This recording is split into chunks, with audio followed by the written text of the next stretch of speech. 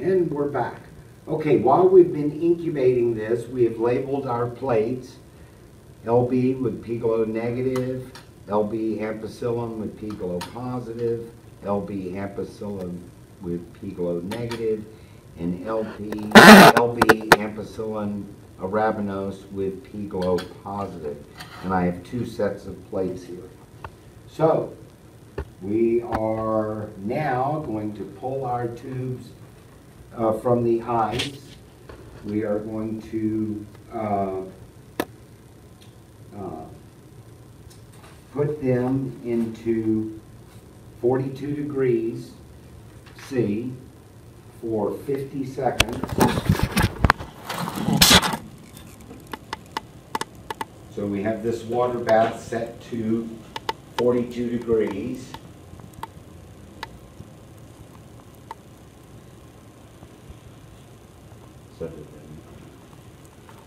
Okay, so while we're waiting for that, this is what we refer to as a heat shock. It's important to go change temperatures very quickly. So after we go this 50 seconds, we will be putting the racks back on ice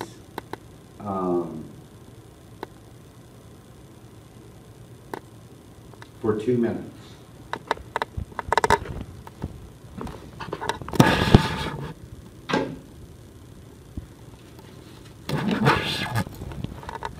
So now we're back into the ice for 2 minutes.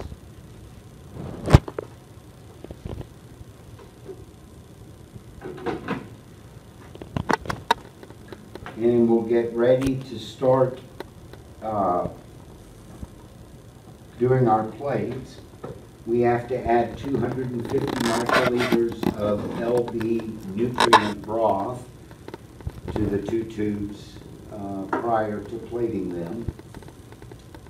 Actually, we will add 250 microliters of this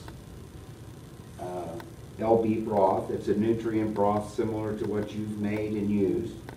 So we'll add 250 microliters of that, and then we will let it sit at room temperature for 10 minutes before putting 100 microliters onto each one of our plates of the proper tube, of course.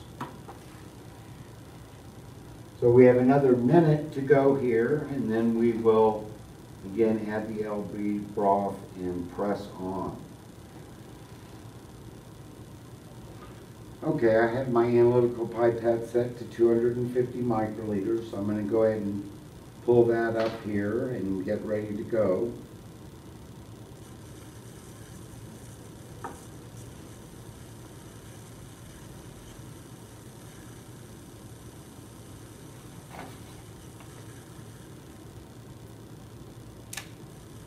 Okay, adding 250 microliters of the LB broth to our pGLO positive tube. We want to use a new pipette. We don't we don't want to contaminate the negative with the positive.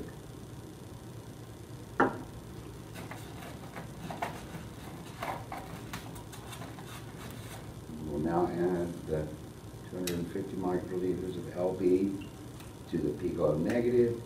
Now these will sit at room temperature. And mix them a little bit. These will sit at room temperature now for 10 minutes.